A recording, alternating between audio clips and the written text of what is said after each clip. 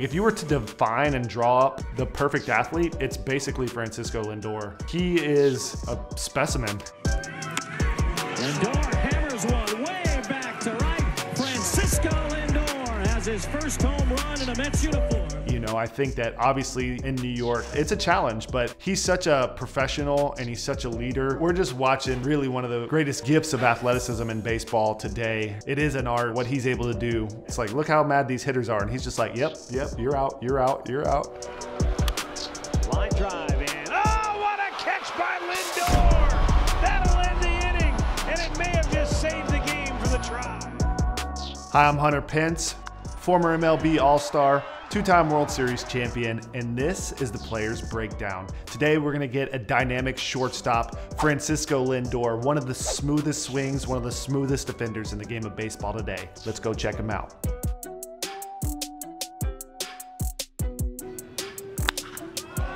Lindor with a drive down the right field line, and it's gone. Being a switch hitter, it requires the most athleticism. It's so difficult to do, to be able to hit from both sides, but it is such a strength because you're not gonna have to deal with anyone coming from behind you. So every ball is typically gonna be moving into you and coming from a view that you can see a lot better. But if you can switch hit, if you're that athletic, you always have the advantage. They have to get all of the mechanics and everything in the body awareness and body coordination of two swings. So it requires a ridiculous amount of work in the cage. He's one of those gifted people that is able to switch hit, and it's a huge weapon. It's a huge asset to a team. Lindor goes deep to right. That ball is gone. I think that one of the things that impresses me the most is somewhat the way he carries himself and the leadership that I feel from him. And that's what I'm most excited for watching him on the Mets. I would equate it kind of to the Mookie Betts to the Dodgers, the leadership that Mookie brought over. So it impacts a clubhouse in a major way when your superstar is in there working out, in there in the cages, that is doing the little things right. When you do the little things right, it sends a message to everyone that, hey, if Lindor's doing it right, I better do it right. 2-2 hit well. Deep right. Batista's gonna wave goodbye. Start the fireworks show. So right here, tie ball game, clutch situation. One of the things I love about Francisco Lindor is actually his body language. That shows me his leadership. Obviously it's swaggy, but look how calm he is right here. You can see that in a lot of clutch hitters, how calm they stay. Gets his pitch, turns on it, and there you have walk-off, baby. You gotta love that. It's a good feeling. You feel like he's at the heart of a lot of that action too. Like he just finds ways to win games. Breaking ball in the air to right field. Grossman by the warning track at the wall. Gone.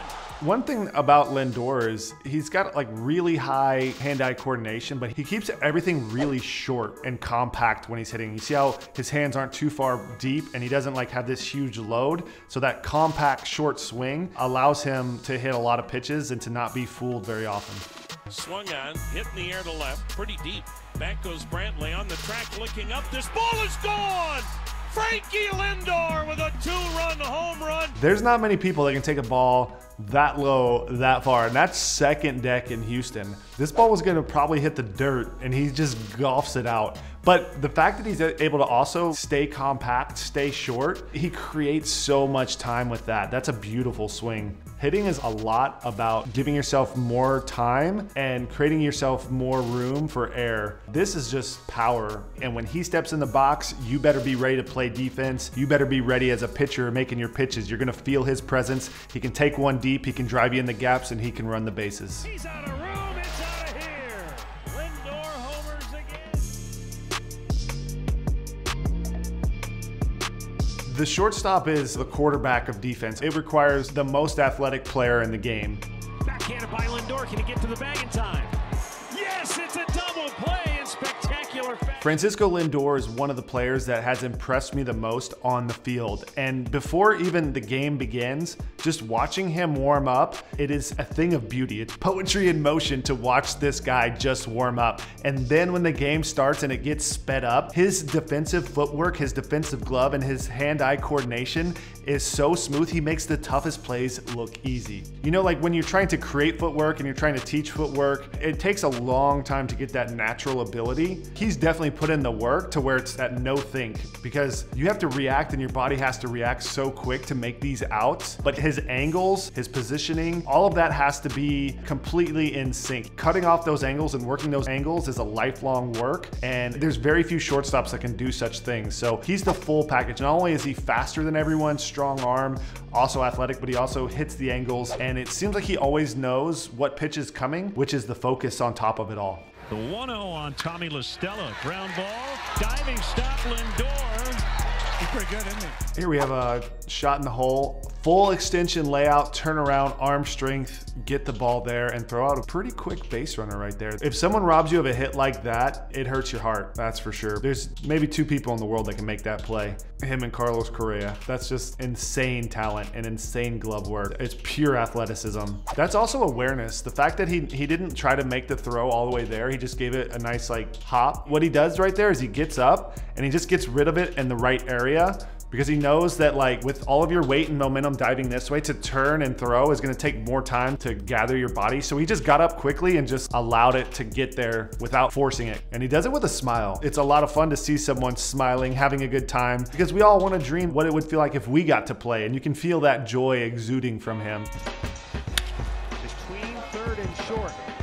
Lindor with a long throw. Got him! Unbelievable play. Yeah, once again, that guy is an absolute lightning bolt. I don't know how he got him out right there. They had Jeter, and Jeter for the longest time was the only one that could do that, but Francisco Lindor, we're watching an upper echelon of shortstops, and he's leading the charge. A tough play for Lindor. Barehand grab, throws on the run.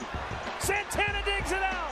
This is an all-in play, and there's very few people that can do it as consistently as like a Francisco Lindor. Like, you have to have the coordination.